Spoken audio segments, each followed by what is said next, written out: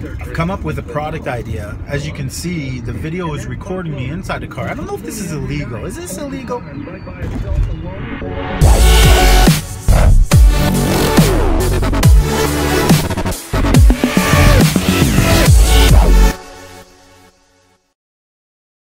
I did this makeshift rig. I rigged one of my power charging cords to my iPhone and strapped it to my rear view mirror. I'm gonna probably invent something that is going to allow you to put your iPhone as your rear view mirror. I don't know if that's illegal. Yeah, to me it looks just like my iPhone. It honestly looks just like my mirror. I can see myself and I can see out the back window. But maybe it's a distraction. Distracted driving. I'm gonna get a ticket, another ticket. Don't tell my wife. But I got a ticket the other day. And I didn't mean to. I honestly was just holding my phone. Oh yeah, that's what they all say. It was just holding his phone. No, honestly, I was just holding my phone. And it was on speaker. But anyway, in BC you can't drive and talk or text, and I don't do any of that stuff. I don't drive and text. But I was driving and talking. I was driving and talking to actually a colleague of mine, and shouldn't have, but I was. And the cop pulled me over and gave me a ticket. And he gave me a ticket for not wearing my seatbelt. So I got a ticket. I haven't paid it yet. It's almost been 30 days.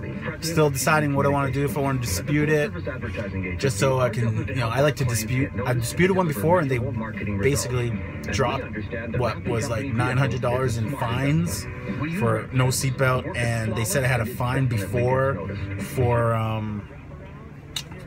for not having a license. And I'm like, what do you mean I don't have a license? And they were like, your license has been suspended. And I'm like, what do you mean my license has been suspended? What the hell? And they're like, some sort of medical suspension. I'm like, oh my God. That was like, I go, officer, that was like 2 years ago, like a year and a half ago.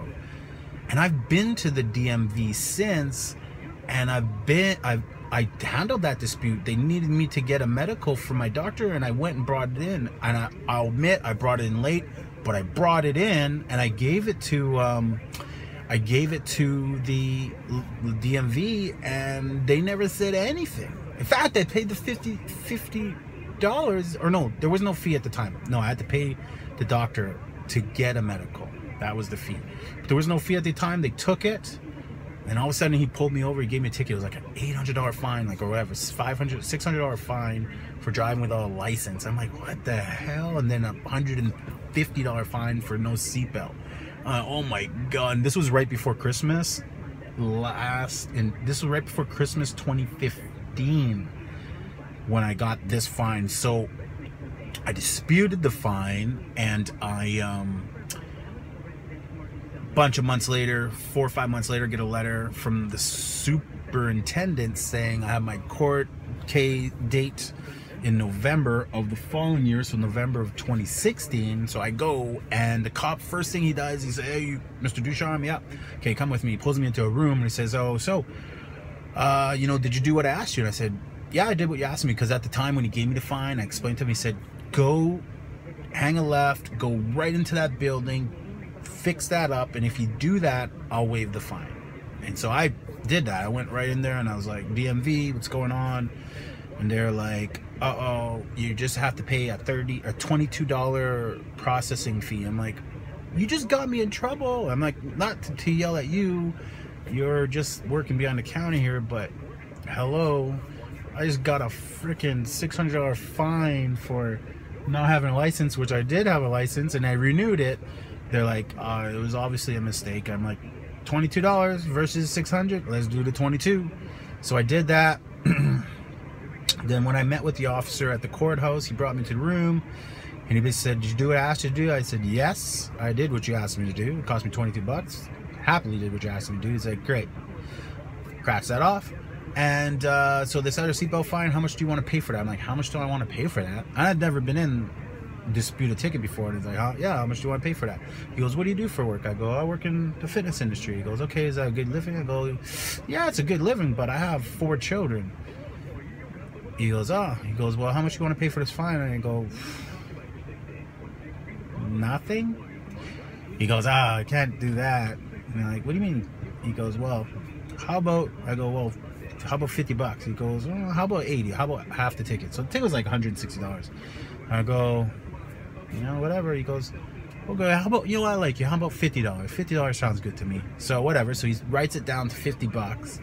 We go in front of the judge, and the judge is like, you know, state your name. So this is what's going on. And he starts talking to the officers. Doesn't even talk to me. And the officer's like, yeah, so we're gonna waive this ticket because he did what I asked him to do, and it's all cleared up and that's sorted out. And on this one, we're gonna reduce the fine to $50. And the officer looks at the judge, looks at the officer, and he goes, why are you doing that? And the officer's like, well, you know, he has some kids, he has 4 children, and you know, he's a hardworking man. He's never had fines before. He's got a clean record. And then the judge just goes, I wouldn't have done that.